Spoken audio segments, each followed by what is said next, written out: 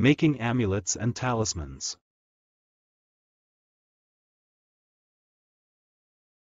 Much depends on what exactly we put into the word master. It's one thing if we mean by the word master a craftsman who simply creates jewelry with his own hands. It's another thing if we're talking about masters who create magical artifacts, talismans, and amulets. The items made by a master will have a much more powerful effect for a very simple reason. Every master works on the channel. And it is not about his ability to create items, to cast a spell and put it into some talisman or amulet. It's about the fact that he's more able than you to conduct force and information through the channel that he is working on. That is why he is called a master.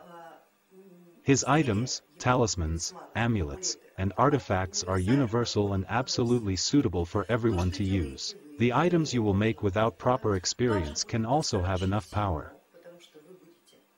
In any case, I will teach you how to make talismans and amulets by being on the channel. But you must be on this channel all the time to become a master at creating magical artifacts. Besides, nothing but this channel should pass through your consciousness. You become its hands, its eyes, and its method. That is, you become its instrument. As a matter of fact, this is the way a real master works. The power of a particular deity pumps energy through a master. Information is transmitted through his hands, eyes, lips. He locks that information up in the item and creates an artifact that is universal in nature. If you make an item for yourself or your family using your blood, your spells, and incantations, it will only work for you. This item won't be universal. The duration of its life, the duration of its effect will depend on the power and strength of the informational current that you are able to conduct with your consciousness at that moment.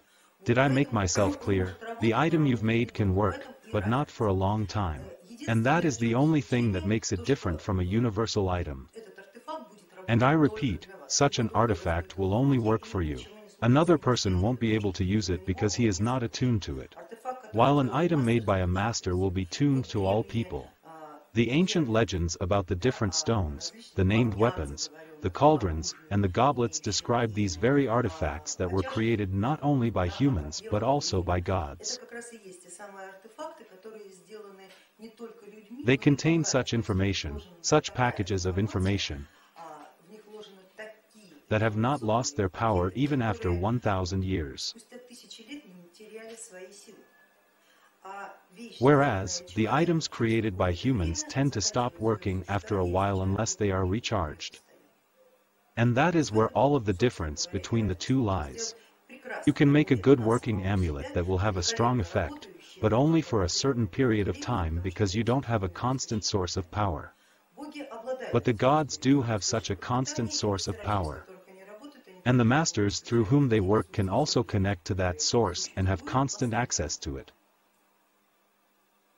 So here it all depends on your intention and the power that you put into the talisman. However, this is the subject of our work in the runes department. There I will tell you about it in more detail.